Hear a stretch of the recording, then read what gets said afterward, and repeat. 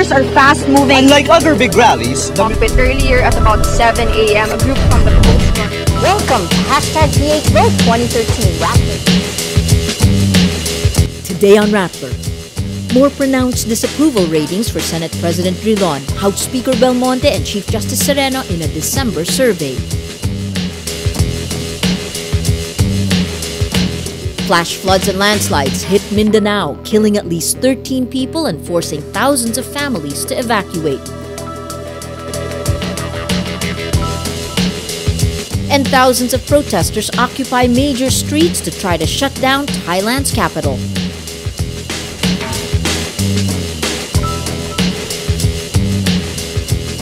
Hello, I'm Maria Ressa. Welcome to Rappler, your social news network. A new Pulse Asia survey released Monday shows more pronounced disapproval and distrust ratings for three top government officials: Senate President Frank Drilon, House Speaker Sonny Belmonte, and Chief Justice Maria Lourdes Sereno. The top issues during the survey period included the devastation from Super Typhoon Yolanda and investigations on the multi-billion peso pork barrel scam. Drilon's approval ratings dropped 7 percentage points, while his trust rating falls 6 percentage points.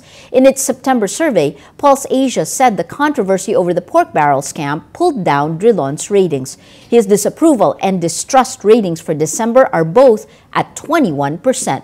18% of Filipinos surveyed disapprove of Belmonte's performance, while 20% don't trust him. Sereno gets an 18% disapproval rating and 17% distrust rating.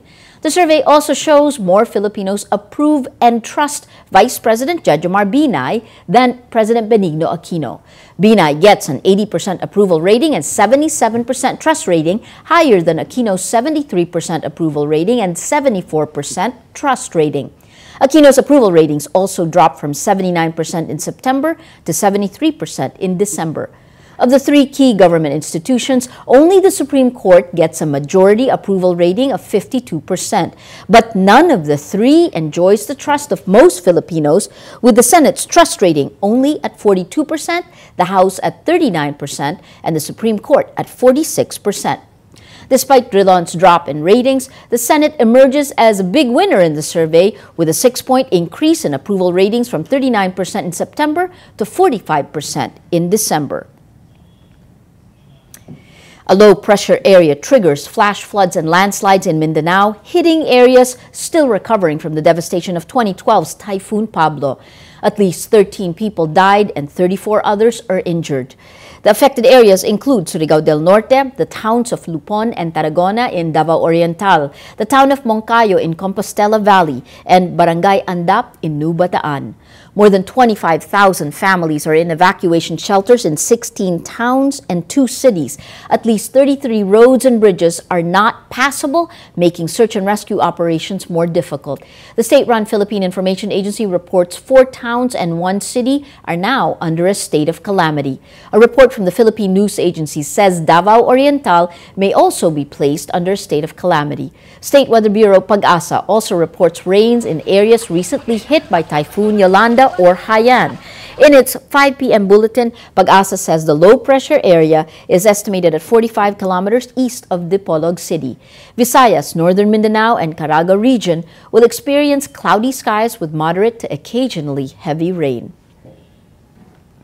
Pope Francis names Cotabato Archbishop Orlando Quevedo one of the 16 new cardinals Sunday, making him the first cardinal to come from Mindanao. In the predominantly Catholic Philippines, Asia's largest Roman Catholic nation, Quevedo's territory has endured one of the world's longest-running Muslim insurgencies. Within his archdiocese, the church estimates only 51.54% of the population are Catholics, barely a majority. Quevedo, a former president of the Catholic Bishops' Conference of the Philippines, says in a widely quoted paper that the root cause of the conflict in Mindanao is injustice.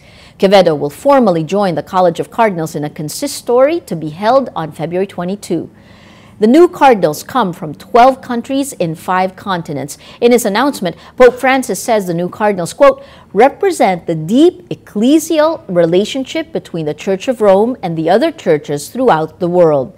In a letter to the new cardinals, Pope Francis also warns them to remain simple and humble and avoid worldliness and celebrations. He adds, The post of cardinal is not a promotion or an honor or a decoration. It is simply a service that demands a wider view and a bigger heart. The new Filipino cardinal faced controversy in 2011 when critics tagged him and 6 other bishops as recipients of expensive vehicles from the government for personal use. Quevedo denies the accusation but admits to having requested a vehicle from the Philippine Charity Sweepstakes Office, quote, to be used by their social action program. Thousands of opposition protesters occupy major streets in central Bangkok Monday in an attempted shutdown of the capital, stepping up the campaign to overthrow Prime Minister Yingluck Shinawatra. Thousands of flag-waving protesters gather at key intersections in the city, forcing many to leave their cars at home and take public transportation instead. Police say several hospitals, hotels, schools, and fire stations are affected by the shutdown. The protests are triggered by a failed amnesty bill that could have allowed former Prime Minister Thaksin Shinawatra to return from self-exile without going to jail for corruption charges. The protesters say they want to rid Thailand of the Thaksin regime. Protest leader Sutep Tagsuban says the rallies are, quote, a people's revolution. The government has not tried to stop the protesters taking over parts of the city, but authorities say they're ready to declare a state of emergency if violence breaks out. Let's now look at Rappler's Wrap for today, a list of the 10 most important events around the world you shouldn't miss. At number 5, Iran will start eliminating its stockpile of enriched uranium and dismantling its nuclear weapons infrastructure beginning January 20th. The move is part of a landmark deal that will lift sanctions on Iran. U.S. President Barack Obama welcomes the news but warns of a tough road ahead toward a comprehensive deal.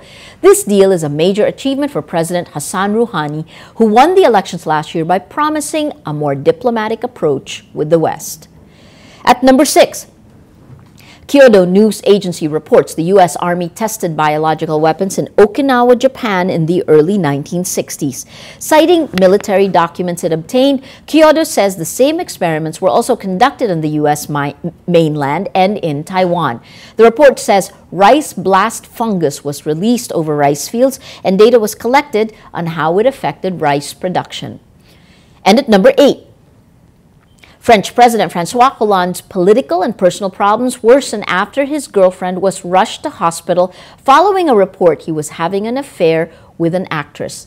Aides say Valérie Trevalier, who lives with the president in the Élysée Palace, was admitted to hospital on January 10th to undergo tests. Closer magazine earlier reported the 59-year-old Hollande was having an affair with actress Julie Gayet. Hollande threatened a lawsuit but did not deny the substance of the allegations. For the full top 10, visit Rappler.com's The Wrap. The Golden Globes kick off Hollywood's award season Monday with A-list nominees vying for the major honors. The awards are considered good indicators of which films will likely get the top awards at the Oscars in March. The historical film 12 Years a Slave wins the Best Film Drama Award, while crime movie American Hustle gets the top prize for Best Comedy or Musical Film. American Hustle's Amy Adams also takes home the Best Actress Award, while crowd favorite Jennifer Lawrence wins Best Supporting Actress. In the television category, crime drama hit Breaking Bad gets the top prize. The hit TV show also bags an award for star Bryan Cranston. The mean, green, evil Witch of Oz is coming to Manila for the musical Wicked. What does it take to bring the mythical land to life on stage? G. Tonji joins the production's wardrobe and makeup heads backstage as they walk through how they make theater magic. I'm here on stage at the iconic Civic Theatre in New Zealand to get to talk to the people behind the magic of Wicked. Paul Flanagan, head of wardrobe, talks to us about the costumes for the witches of Wicked and shares some interesting trivia. This is Glinda's bubble dress. It looks heavy. It is heavy, yeah. Oh my goodness, that is heavy. Yeah. Wow. In designing this, the designer Susan Hilferty wanted to connect Glinda very much to the sky and the stars and rainbows. So all of Glinda's stuff is kind of looks lightweight and it's frilly and it's full of layers. Elphaba, on the other hand, the Wicked Witch, is heavier and darker It's very connected to the earth. Okay, the quick change out of this and into her shoes uniform is about 15, 16 seconds. 15 seconds to get out of that dress. Out of this dress and into another costume entirely with a wig change at the same time. We are here with Kelly Ritchie. She's head of wigs and makeup. You have about 70 wigs in the show? That go on stage every night, yes. Okay, and then you were also saying how these wigs cost $2,000 to $7,000. Yeah, absolutely, because they're individually hand knotted and made to fit the performer's actual hairline and head. And they take up to 18 to 40 hours to make one wig. Okay, do you want to come over here? Yeah. Basically, we have a pancake makeup from MAC called Landscape Green. And we have these awesomely huge brushes that we pop water into. You put water in there? Yeah. The secret is getting the right consistency water to product ratio, which can take a little time when you're learning to do it. So we whip it onto the skin. We have a foundation base underneath as well, so it doesn't actually grab too much onto the performer's skin. And they can sweat through this. So, I mean, there are times when their fingertips will come off and rub a bit, which they then reapply in interval. We do a lot of highlighting and shading, so we use what's called Purple Haze, and then we have a highlighter called Vanilla, which is really nice creamy white. So Kelly, tell us, how long does the makeup process take for Elphaba from start to finish? From start to finish, it can take up to about 25 minutes to 45. The biggest musical spectacle comes to Manila after the New Zealand season this January. Gitanji, Rappler, Manila. Wicked opens on the 22nd of January at the CCP. Every story on Rappler has a mood meter which gives you 8 emotions to choose from. Click how you feel and your vote comes down to the mood navigator in the middle of the front page. That crowdsources the mood of the day. It also gives you the top 10 stories that have affected our readers and viewers the most emotionally. These 10 stories have gotten the most number of votes on the mood meter. If we take a look today, one of the stories of the weekend, Mindanao gets its first cardinal. Interestingly, look at it. It 55% happy, but a large 36% don't care. A thought leader's piece today, Don't Call Me Madam, by Dr. Sylvia Claudio, gets 62% inspired, but 10% don't care. Again, that don't care is interesting because the story that's gotten the most number of votes today is this one, an entertainment story. Claudine and Mom to file case versus Gretchen, the Barreto family. You have 18% annoyed and 73% don't care. So you see this bringing out the mood of the day. Today, most people don't care, and yet they care enough to click don't care in many of the stories. So interesting. At least in the top story, brings out an interesting trend on entertainment, which is, let's not call it hypocrisy, but an interesting point of debate, certainly, on the mood navigator and mood meter. Today, most people don't care. That is Rappler's newscast for today, Monday, January 13th, 2014. Visit Rappler.com and watch our newscast Monday to Friday. Tell us how you feel on our mood meter and help us crowdsource the mood of the day. I'm Maria Ressa. As we say at Rappler, tomorrow begins today.